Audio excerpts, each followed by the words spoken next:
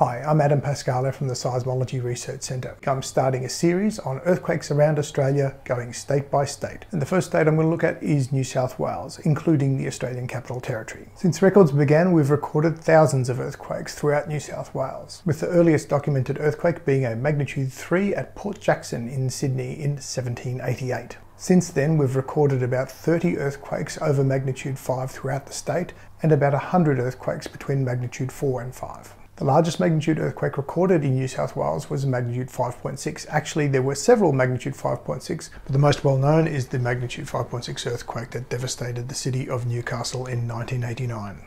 There are several areas throughout the state that have regular seismic activity, most of those being through the Great Dividing Range, Southern Highlands and those sorts of mountainous areas. This cluster of events to the north of the A.C.T is in the Dalton-Gunning area, where small to moderate earthquakes occur on a regular basis. And just this week we saw some activity in that area, a magnitude 3.9 to the northeast of this cluster near Taralga. That earthquake was felt very strongly in the immediate area and up to 200 kilometres away. And that's because Australia sits on an old, cold, hard section of the Earth's crust that doesn't get broken up very often, which means that earthquake waves can travel a lot further here than they do in other parts of the world. Currently, the Seismology Research Centre doesn't do any monitoring in the Northern Territory, but you can go to Earthquakes at GA to look at the history of earthquakes in the Northern Territory. Geoscience Australia have over 2,000 earthquakes in their catalogue for the Territory, and out of the top 6 earthquakes recorded onshore within Australia, 4 of them were in the Northern Territory, 3 of which occurred on the same day at the same place in 1988 at Tennant Creek.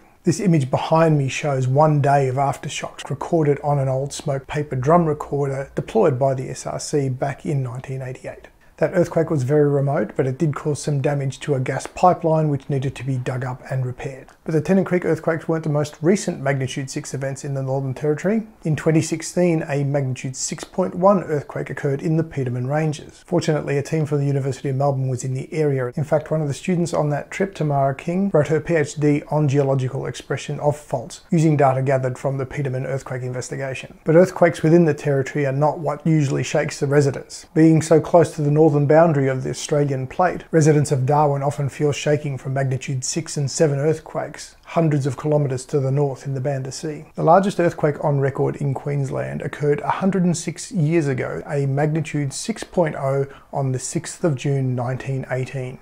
It occurred offshore east of Gladstone. The Seismology Research Centre started analysing earthquake data for Queensland in 2001. Here's a map showing earthquakes in Queensland from the Geoscience Australia catalogue up until 2001 and the earthquakes from the SRC catalogue since then. So the Seismology Research Centre was engaged to analyse the earthquake data for the Queensland coast for about 10 years, but now we only operate a small network near Gladstone. The second largest earthquake in Queensland was magnitude 5.8, and that only happened a few years ago in 2016. Again, that was an offshore earthquake near Bowen, and that was followed by many aftershocks, including a magnitude 5 in 2020. In recent years, most of the earthquake news has been coming out of Victoria, so you'd be forgiven for thinking that that's where most of the big earthquakes are happening. But in fact, of the eastern states over the last 10 years, Queensland has had 6 magnitude 5 plus earthquakes. And of the other eastern states, there are only 2 earthquakes over magnitude 5, both in Victoria. The largest earthquake on record for South Australia was a magnitude 6.5, and that occurred in 1897 off Beachport. That earthquake was felt widely across neighbouring states and caused some damage and slumping of wet soils due to liquefaction. The second largest earthquake was only a few years later in 1902, a magnitude 6.0 at Waruka. Although we have records going back several hundred years, earthquake monitoring didn't really kick off in South Australia until the 1960s. The Sutton Earthquake Centre was operated by various government agencies until about 2017. Soon after this, the Seismology Research Centre took over the detailed data analysis of South Australian earthquakes, mainly focused on the Adelaide region, but also throughout the Flinders Ranges, where we can detect earthquakes down to about magnitude 0. We can also detect negative magnitude earthquakes in the region, and if you don't know how that works, I've got a video about that as well. We'll cut now to one of my earlier videos where I talked about a cluster of earthquakes in the northeast of Tasmania, east of Flinders Island. In fact, over a period of 3 years from 1884 to 1886, there were 27 earthquakes, including 3 over magnitude 6, a 6.0, 6.2 and a 6.8. Before 1960, there were practically no seismographs monitoring earthquakes in Australia, so the historical records only record those large enough to be felt. In the 60s and 70s, the University of Tasmania started monitoring earthquakes around the state. And then in the 2000s, the Seismology Research Centre installed a number of additional seismographs and started taking over the detailed data analysis. Most of the activity that we see in the state is concentrated on the west coast, but the most significant earthquake in recent years was a relatively small magnitude 2.3 earthquake near the town of Beaconsfield. That small earthquake caused a rockfall in an underground mine. Unfortunately, that rockfall took the life of one miner and trapped 2 others. It took several days to find those 2 miners around 1 kilometre underground, where they were trapped for 2 weeks as rescuers drilled through hard, unstable rock to get to them. The state that for the last few years has given the impression that it's the earthquake capital of Australia is Victoria. The earliest recorded earthquake in the state was in 1837, magnitude 3.5 in the northeast suburbs of Melbourne. The largest earthquakes recorded within 100 kilometres of Melbourne were a magnitude 5.5 that occurred in 1855 in Bass Strait, and a magnitude 5.0 in Western Port Bay in 1971. In the last 10 years, the largest earthquake in the Melbourne metropolitan area was a widely felt magnitude 4.0 located near Greenvale in Melbourne's north in mid-2023. This animation shows a 10-year window of earthquakes since records began, and you can see that more earthquakes were detected once seismographs were introduced around 1960,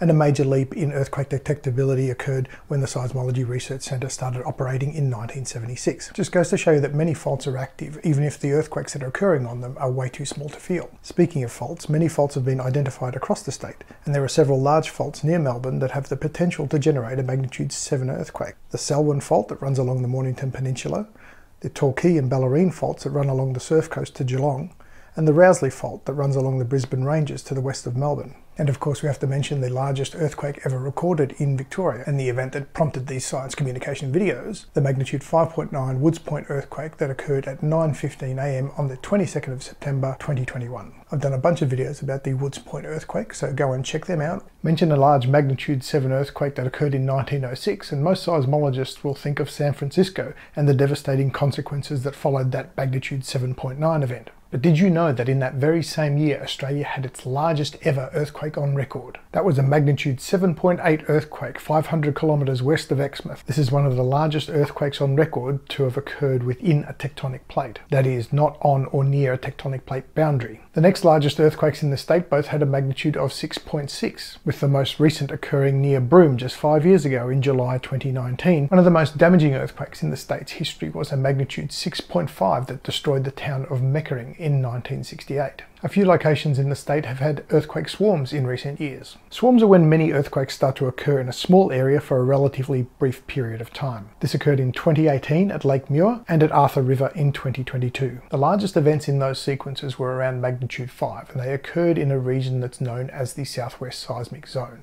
It's one of the 2 most active areas of the state, along with the northwest coast, which is near the tectonic plate boundary to the north. Thanks for joining me in this series looking at a brief history of the earthquakes around Australia's states and territories. Please leave a comment with any suggestions of other content you'd like to see, and follow this account to see more posts and videos each week.